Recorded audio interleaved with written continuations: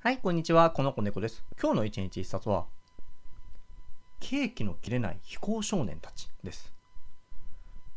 前回漫画版を読んで非常に心を動かされたので、原作の方も読んでいました。いや、良かったです。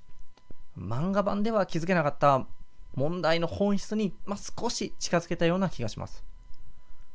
本書は少年院に10年近く勤めた精神科医である著者が、少年犯罪と知的障害の関連性について自らの経験を語ったものになります。著者曰く少年院には自分の犯した罪を反省する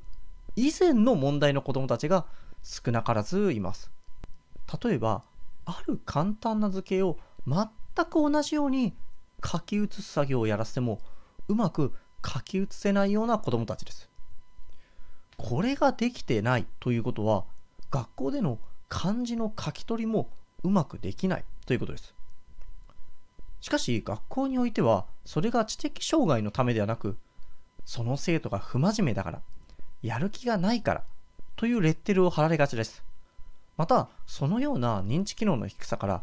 いじめの対象にもなりやすくなります。そしていじめられたストレスから犯罪を犯してしまう場合も多く見受けられました。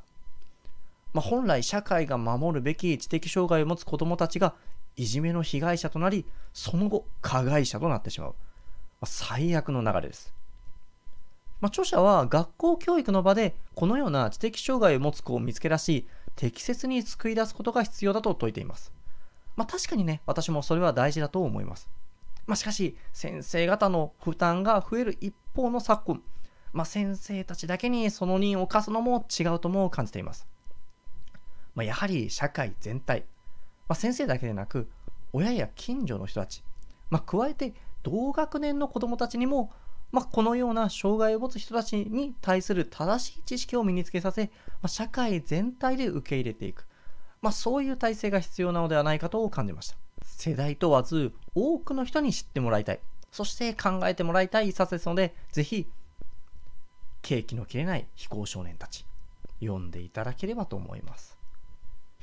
と、このようにこのチャンネルでは毎日一冊おすすめ本を紹介していますので、気に入ってくれた方はぜひ高評価やチャンネル登録、コメントいただけると嬉しいです。ではまた明日お会いしましょう。バイバーイ。